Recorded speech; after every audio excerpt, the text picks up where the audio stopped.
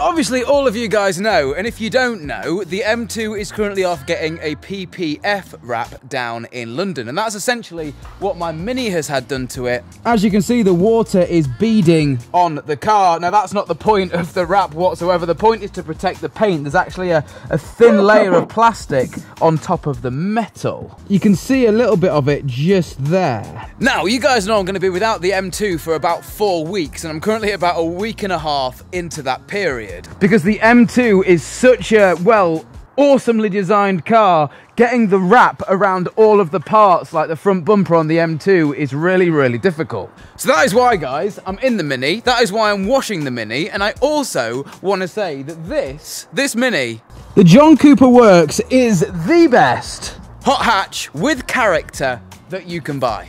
This is so much more better than the M2. Okay, let's play a game. Name a hot hatch that can do 0 to 60 in under 5 seconds. Yeah, this has been tuned, so that physically has more character and more presence than this car. Of course, guys, it's all personal preference, but guys, with that being said, let me know in the comments. Welcome to the vlog.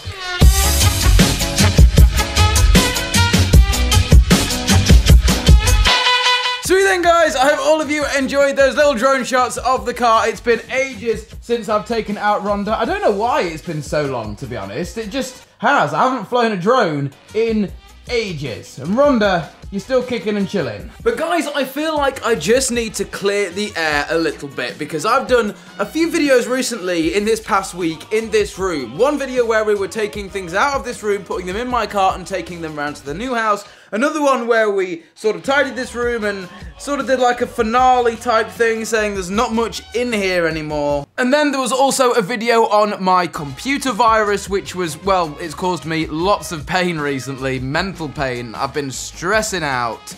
Everything's fine now though. Other than the one thing that you guys pick up on every single time. Alex, what's that? You know what, okay, I'm sorry. I let it slip. I let it slip. Let's sort it.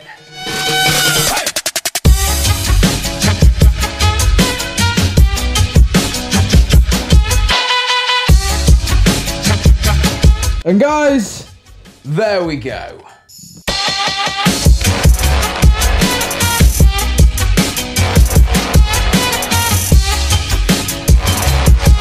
So the main problem with it was I took my Kefs, which were my absolutely huge, awesome, massive white speakers that I had at this desk, round to the new house for the kitchen, which left me with no sound for this computer. Now, left over, I had this Logitech Z5500 surround sound system, and yeah, this thing blows my mind every time I listen to it. The subwoofer is massive, and I've just got a couple of speakers behind the monitors. Now, they're not pointing at me, but they still sound insane.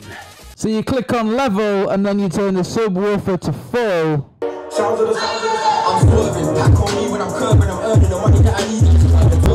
Winner, winner, chicken dinner.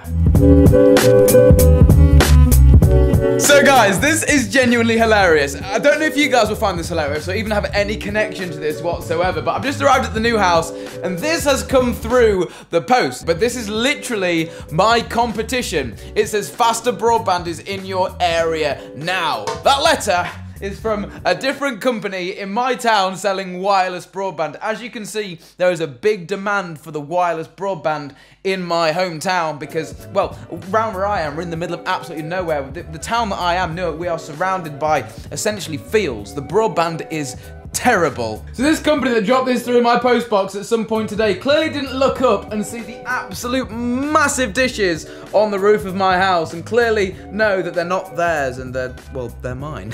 I just thought that was really, really funny. Right, I'm in the lounge. We're gonna overhaul this room.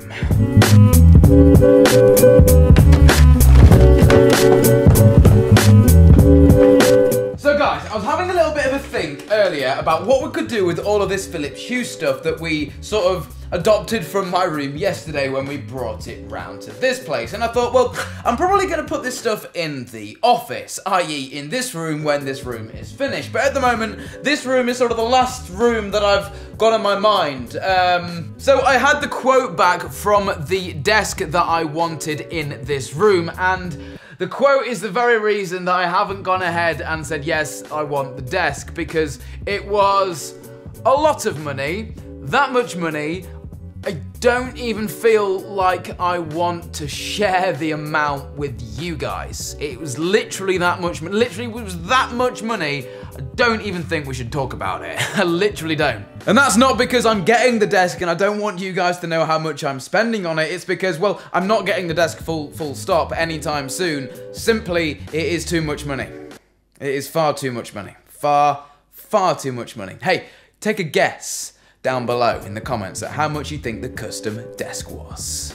But guys, what I thought we could do this evening before we go ahead and, well, properly make this cinema room, God, there's a heck of a lot of things we're going to be doing, making a cinema room, making an awesome office. I thought what we'd do is sort of make a little bit of a makeshift cinema room in here with some, well, with some cool lights. You guys know we have the absolute Goliath of a TV, the 85-inch monster from Samsung. Now I need to clear this room out. I've got my boosted boards and stuff are on charge in here. So the main reason I haven't really been using this room as much as I would like to is because, yes, we've got this awesome TV, but the problem is we don't have the sound quality to match the awesome TV, and we also don't have the lighting to match the awesome TV. And all of that is about to change in the most makeshift way possible. Guys, let's build the ultimate makeshift cinema room.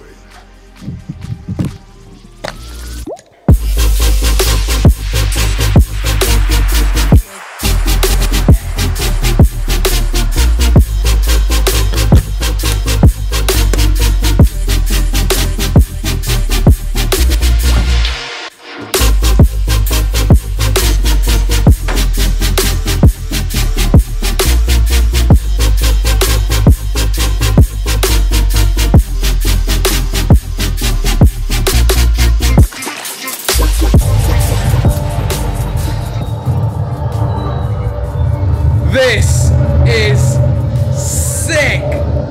The sound quality in the bass is mental! I love it! Look at this! This is awesome. So guys, I have made a room on my phone called Lounge now, so if I simply just move this little toggle around, as you can see, it changes the entire room's colour, which is absolutely awesome. And then behind the TV, there's a separate LED strip, which you guys can see changing there. That looks wicked. And then obviously you can go ahead, turn the brightness down of the whole room. We've got the KRK 2.1 set up there, we've got the left and the right, and then the 10-inch subwoofer down there, absolutely shaking the room. Unfortunately, it's not obviously a 5.1 or even an Atmos setup in here. We will be doing that when we turn this into the proper cinema room and get the TV mounted up there on the wall. But for now, this is sick. Guys, this is a vibe. Essentially, I'm just a rather large kid, aren't I? I'm just literally a kid. All this though, guys, leaves us to do now is find a place to put the electric skateboards. I was thinking making some sort of mount inside of here to have them, I don't know, maybe on the wall in there. There's some sockets so it could be on charge. I thought that was a sick idea, guys, but you, well, you let me know what you think we should do.